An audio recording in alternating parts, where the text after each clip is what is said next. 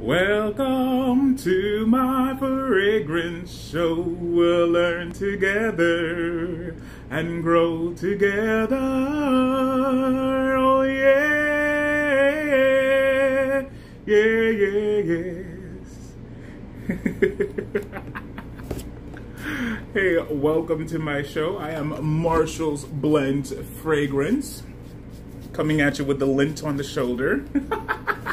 Let's get right to it. I'm going to be opening the Hugo Boss Bottle Unlimited. So let's talk about it.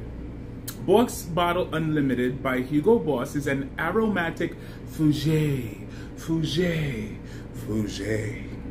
fragrance for men.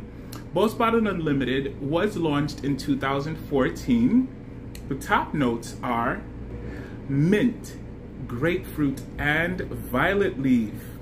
The middle notes are pineapple, cinnamon, and rose. The base notes are labdanum, white musk, and sandalwood. So let's get right to it. I don't know exactly what to expect. This is my first time opening and taking it out. I did previously take off the plastic, but I promise you I've been saving this to be able to open and share with you. So the top is pretty good. Look at that. Top is pretty good. Let's get to the spraying. I recently shaved, so I'm not gonna spray too much around the... Wow, this is definitely a fougere. It smells really good. Oh man, that is a wonderful smell. I could say gourmand also, it tastes good. This smell really reminds me of another fragrance, and I can't put my finger on it, but it smells identical to another one that I really love. The opening is very blue-esque. It's very blue-esque. It's the opening for my nose, it reminds me a lot of like Dylan Blue by Versace. Allow me to check myself before I wreck myself. So here's the Dylan Blue. Okay, I see why I would have said that it reminded me of it, but no, it doesn't smell like it. All right, so correction. And this is what it really reminded me of. Roger and Gaillet. Definitely does it. It has a blue-esque smell, and that immediate opening of Dylan Blue, it does resemble it, but literally it's just that 1 second. So that was what maybe my brain was recalling, but not. It's not a total no. So scratch what I said before. But now this is the Roger and Gaillet. Whew. Their mint. This is their L'Homme Mint. And so that's definitely what it does remind me of, the opening. So the opening, not the immediate opening, but the in between the opening and the mid or the heart, it kind of resembles Roger and Gaillet L'Homme Mint.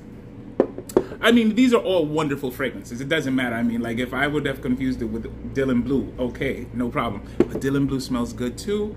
Roger and Gaillet L'Homme Mint also smells wonderful. Dylan Blue is amazing. But anyways, back to the episode. Bye. Now, what the dry down will be, I don't know. But from what I hear, it is absolutely amazing. And I know they came out with the scent. I was just watching Red Olessence talk about the scent, and I had been wondering about getting it. I was gonna say last night, but it was early this morning. I was thinking about it. I was like, should I get the scent? Chances are I'm gonna do it also. I don't really, this is my first Boss, so I'm gonna start checking them out. But I can tell you, that smell is amazing. That fougere quality, that barbershop quality is definitely there, but very jovial, very young. For me, I'm 42. So it's definitely something a person younger than me could wear, and someone my age can wear too. It smells like the dry down will definitely lend itself for anything. As far as wear, I like this smell. So you do pick up the rose, definitely pick up the cinnamon, and the grapefruit is what's that opening, is that grapefruit, and the mint. That mint. For some reason, I'm loving mint a lot. So yeah, that's really good. The base is gonna have labdanum, white musk, and sandalwood. So you know that the dry down is going to be wonderful, and some of that sandalwood is peeking through. So this smell for me is absolutely a 28-30 out of 10, just with the opening.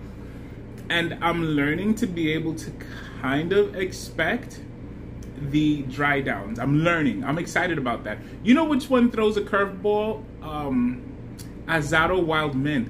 That one has an opening that you don't expect the dry down for. The dry down is totally sauvage, but the opening is something absolutely different.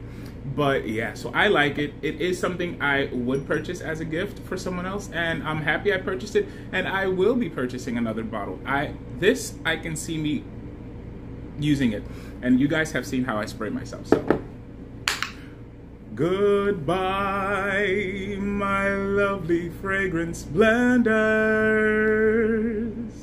I'll see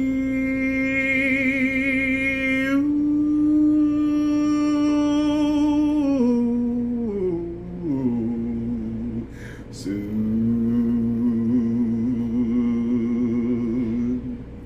See ya.